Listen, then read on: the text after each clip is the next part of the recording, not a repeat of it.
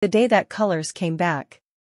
Once upon a time, in a quaint little village nestled between rolling hills and lush green forests, there lived a community of people who adored colors. Their lives were once filled with vibrant hues that danced through the streets, painted their homes, and adorned their clothing. But one fateful day, a deep darkness descended upon the village, stealing away all the colors, leaving behind a dreary landscape of grayscale monotony. The villagers mourned the loss of their beloved colors. The once lively marketplace turned somber, the children's laughter grew faint, and the beauty of nature seemed to wither away.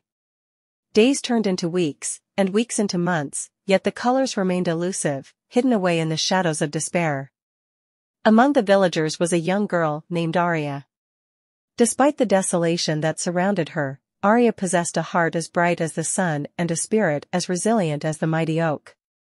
She refused to succumb to the despair that gripped her village and embarked on a journey to seek the source of the colorless curse. Through dense forests and across raging rivers, Arya ventured forth, guided only by the flicker of hope that burned within her. Along the way, she encountered various challenges and obstacles, but her determination never wavered.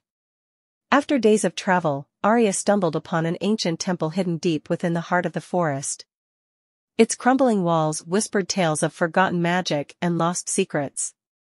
With each step she took, the air grew thick with anticipation, and the echo of her footsteps reverberated through the silent halls. At the heart of the temple, Arya discovered a mysterious chamber bathed in an ethereal glow. In its center lay a magnificent prism, pulsating with a faint light that seemed to beckon her closer. With trembling hands, she reached out and touched the prism, unleashing a kaleidoscope of colors that filled the chamber with an otherworldly brilliance. As the colors danced and swirled around her, Arya realized the truth behind the colorless curse.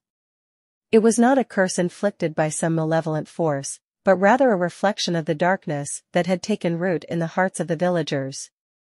Their despair had clouded their vision, blinding them to the beauty that still existed in the world. With newfound clarity, Arya knew what she had to do. She returned to her village, carrying the radiant light of the prism within her heart. As she stepped into the marketplace, the villagers gathered around her, their eyes filled with wonder and awe.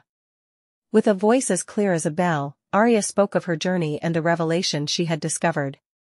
Slowly but surely, the darkness that had gripped the village began to recede, replaced by the warm embrace of color and light. The once barren streets blossomed with vibrant flowers, laughter once again echoed through the air, and the world seemed to shimmer with newfound magic.